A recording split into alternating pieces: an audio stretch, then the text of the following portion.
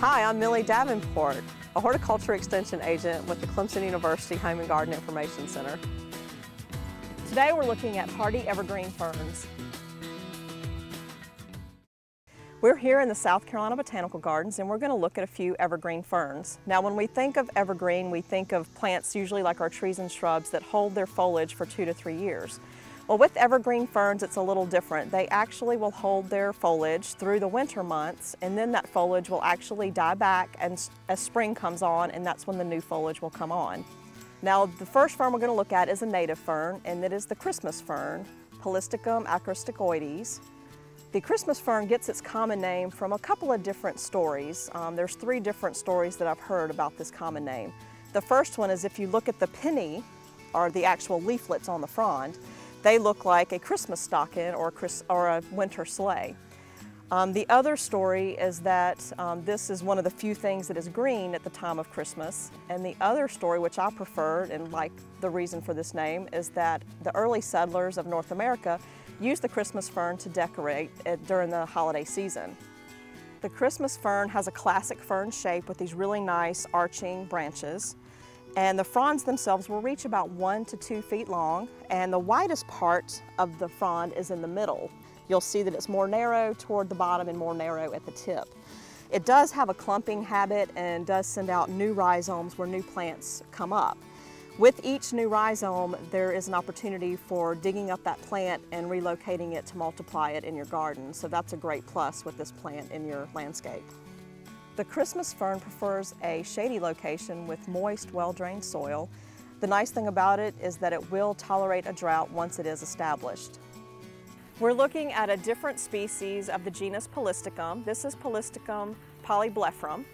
This is native to Japan and Korea, and the common name is Japanese tassel fern.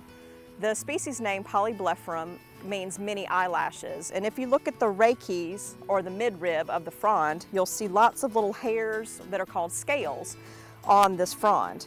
And that they kind of look like eyelashes, so that is where that name comes from. As well as down on the stipe, which is the bottom portion of the frond, you'll see lots of little hairs, or scales as they're called. The Japanese tassel fern does grow in clumps, and we call them a crown. And you can see here there's a large crown where the fronds are coming from. You can actually see these really nice, cute little fiddleheads coming up from the crown. And this is where your new fronds come from. The fronds on this plant reach 1 to 2 feet long, and they have a really nice glossy green, dark foliage to them. The fronds can reach up to 10 inches wide, so you get really large fronds with this particular fern. The kind of glossy shimmer to these fronds make it really nice mixed amongst your hosta garden or a shade garden in your landscape.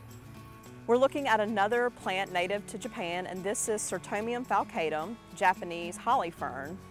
It gets the name holly fern for the shape of its pinnae or leaflets on the fronds.